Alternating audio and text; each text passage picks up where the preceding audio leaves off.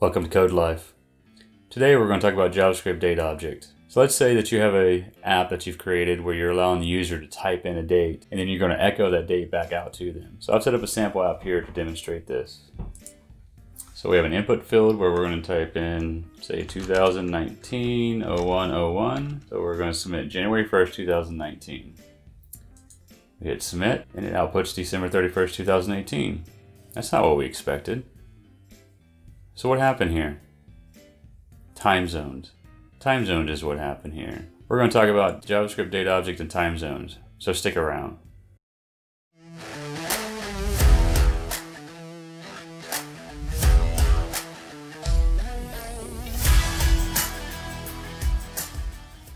So why did we get December 31st instead of January 1st when we printed our date? So here we can see where we've got an input where we're taking in the date as a text string, and we'll output it down here as an H4. So when the user clicks the button, our onClick handler is calling the update JavaScript function. So in our update JavaScript function, we're simply grabbing our toDom object, and then we are taking the string that the user typed in, passing it to a date object, getting that back, and then from our date object, we're going to print out the toDate string and display it back on the screen. So what's happening with line 16 and line 18, where we're printing something different than what the user typed in. So to understand what's going on, we need to better understand what is a date object in JavaScript. So for that, let's go take a look at the spec. So here in the spec, we see that a date object contains a number indicating a particular instance in time within a millisecond. I also see that time is measured in milliseconds since January 1st, 1970 UTC, and also says the exact moment of midnight at the beginning of January 1st, 1970 UTC is represented by the value 0. So this is all interesting. These will be clues to help us understand what's going on within our application. So next, let's take a look at the spec and see what happens when we're passing a string into the date object and what does it do with it. Here we see the spec for the constructor for the date object. And so if we look down here, if the type is a string, then let TV be the result of parsing v as a date in the exact same manner as the parse method in section 20.3.3.2. So let's go check that out. So here in this section of date.parse, we can see the function first attempts to parse the format of the string according to the rules called out in datetime_string format, section 20.3.1.15. So we'll go take a look at that. So that section defines the string format to follow the ISO 8601 extended format. And that format is as follows: year-month-day, and then with the time, hours, minutes, seconds, and then a time zone offset at the end. This is interesting. So switching back to our app, we can see that the date we typed in, we just put in a year, month, and day. Our user only provided the year, the month, the day, but we didn't provide a time. So what does the spec say what happens when you don't provide a time? So down here it says all numbers must be base 10. If month or day fields are absent, 01 is used as a value. If hours, minutes, or second fields are absent, 00 is used as a value. The value of an absent SSS field is 000. When the time zone offset is absent, date-only forms are interpreted as UTC time, and the date-time forms are interpreted as local time. So since we did date-only form, it's interpreting it as UTC. So there's another clue to what's going on. Back in our code, let's make a change. Because one of the things this spec said is that the date object represents a point in time. So it's not just simply a date, but there's a time aspect to it as well. So if we change line 18, so instead of showing toDate string, change it to just toString, let's take a look and see what we get. So now when we put in 2019 0101, we hit submit. Now we get more information. So not only is it December 31st, 2018, but it's 1800 hours Central Standard Time. So where did this 1800 hours come from and the Central Standard Time come from? For this example, it's important to know that my browser is running on a computer that has its time zone set to the US Central Time Zone. JavaScript is using the time zone of the browser to present the time back to me. So as an example, let's change the time zone on the computer and see what happens. So here we can see the computer's time zone is set to Central Time Zone. Let's change that to Eastern. Now go back and let's resubmit our date. That's interesting. So we still put in the same date, but the output string from JavaScript changed. Now it's still December 31st, but it's 1900 hours showing Eastern Standard Time. Clearly, the time zone of the workstation is having an impact on this. Does this mean that when I change the time zone of the workstation, did that change what JavaScript is actually storing in the date object? Let's go modify our code again and see if we can figure that out. So instead of just printing out the date as a string, let's print out the actual value stored within our date object. As you recall, the spec said that the date object stores the milliseconds since January 1st, 1970. There is a method on the date object that will show us the number of milliseconds stored. So let's print that out and take a look.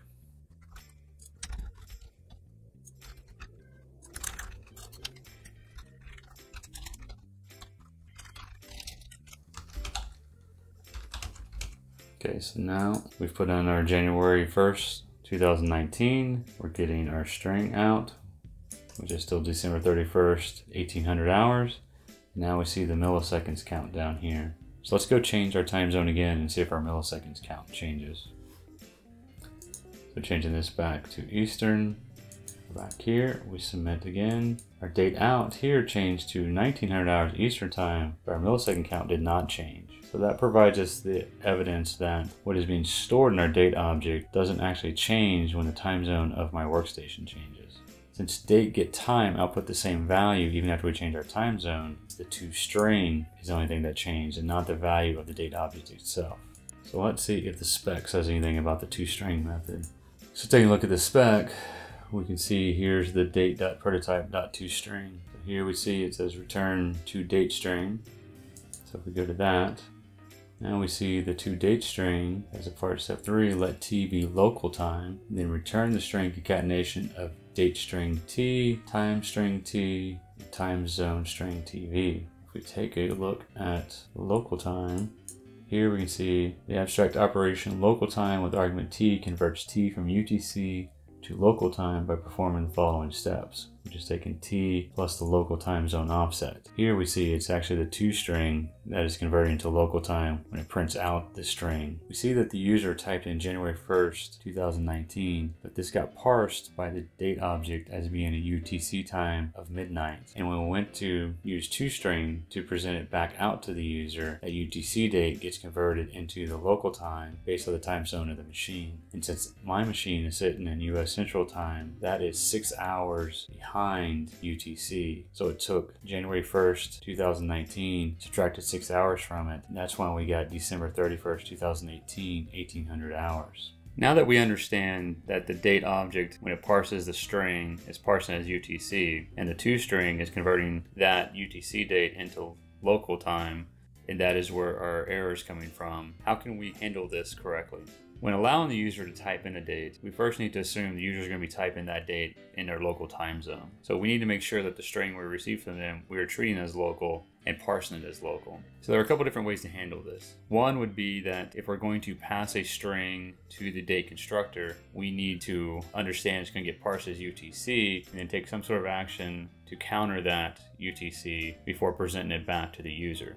One way we can handle that is by adding the time zone offset to the date. So let's see how that would work. So we know the user is typing in a date, it's coming in as a string, and here we're going to parse that string. So we know that this date object is going to parse our string as UTC. So we need to add the time zone offset to that date to counter this so that we know that what the user typed in is local and we want to treat it as local. So one way to handle that is we go in and take date, we can set the minutes. So we want to add the offset minutes to this date. So we do that by doing date set minutes. We want to get the current minutes and add to it the offset minutes for the time zone. So what this is going to do is fetch the offset minutes, which for Central Time Zone I'm in should be 360 minutes for the 6 hours that we are behind UTC. Get the current minutes, which is this is the UTC minutes, add those together and set the date to those. In essence, we're adding those offset minutes to this date. So if we save that, pull our example back up. So now 2019-01-01, we submit. And here we still have January 1st, 2019. And we can see in Central Time Zone. So by adding that offset, now when it converts to local, it still stays January 1st as opposed to going to December 31st. If we look at our milliseconds out, we can see that. Let's go back and comment this out for a moment. Save that. Let's go ahead and just default this value so we don't have to keep typing our date over and over. So now when I submit this, so we're back to, so without any offset being added, it's December 31st. And here's our milliseconds. So I want to grab those milliseconds for a moment. I want to stick those in Notepad for the moment. And then we go back to our code. We put in an offset that we're adding. Save that. Now we see we've added the offset, so we're still January 1st. Our milliseconds is different though, so I want to grab that. And so we can see that those have changed. So let's see how much they have changed by. So if I pull up a calculator, I want to take the new milliseconds, paste those, subtract from it what the milliseconds were before. That, divide that by 1,000 to get seconds, divide that by 60 to get minutes. I can see that's 360 minutes. So I can divide that by 60 minutes, so 6 hours. So we can see that 6 hours was added to the date object to account for our UTC offset. So that's one solution. Another solution is, instead of using the date constructor to pass in a string, we can actually use a date constructor that accepts the components like year, month, day. So as an example, let's go take a look at the spec document. And if we take a look at this constructor, so we can see here under the date constructors, there is a constructor that accepts year, month, day, hours, minutes, seconds, milliseconds. So if we pass in year, month, day, let's see what happens. So to do that, we have to start by parsing our string now so that we have the parts. So we can do date parts equals our string. We're going to split that on our hyphens, which will give us our 3 parts. Now we're going to create a new date, which equals new date. And we're going to put in here our year, our month, our day. Now if we save that, now we go back, we hit submit. Now we get February 1st, 2019. Well, that's not right. So one thing we have to be aware of is when we are using the constructor to pass in year, month, day, the month is 0 indexed, not 1 indexed. So we need to subtract 1 because 0 is January, 0 is January, 1 is February. So we're going to subtract 1 from it. Hit submit. Now we get our January 1st, 2019. So that looks good. So this could be a solution. With this solution though, you'll have to add a lot more error checking because here I'm making a lot of assumptions when I'm parsing that date on what the format is. Another solution is you can use a library like moment.js. First we will include the moment.js. Here I'm just pulling it from a CDN to include into the project. We don't have to parse it. Here we just simply say our date equals moment, and then we pass in our string. Now one thing to keep in mind is this is now going to set our date to be a moment object, not a JavaScript date object. There is not a getTime method on the moment object. So if we save that, go back over to our page. Now when we hit submit, we get January 1st, 2019. So it's handled it for us. But how does Moment handle it? Which solution are they using? We go look at MomentJS and we look at their docs and take a look at parse. One of the things to understand here, it tells us ambiguous input without offset is assumed to be local time. So unlike the date object in JavaScript, which assumes UTC, Moment does the opposite, and if it doesn't know or there's no time zone provided, it assumes local. So let's just see how the code executes. So to see how Moment solves this, one, I'm using a non-minified version of MomentJS so that we can easily read the code. And I've gone in and set a breakpoint to where Moment does the actual parsing into a JavaScript date object. It took a little bit to find that line of code because Moment is written to handle a lot more scenarios. So it has a lot more parsing logic and error handling in place. Execute this and then see the code.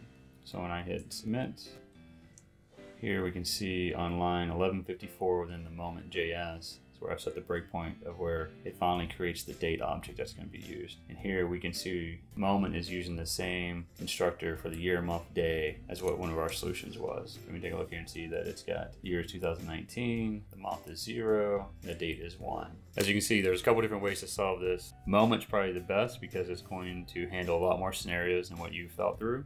One other gotcha to be aware of when working with dates: if you're allowing a user to free text in the date, and depending on which format they type in, you actually can get different results. Let me demonstrate that. So if we go back to doing a new date where it simply just parses the string, we save that.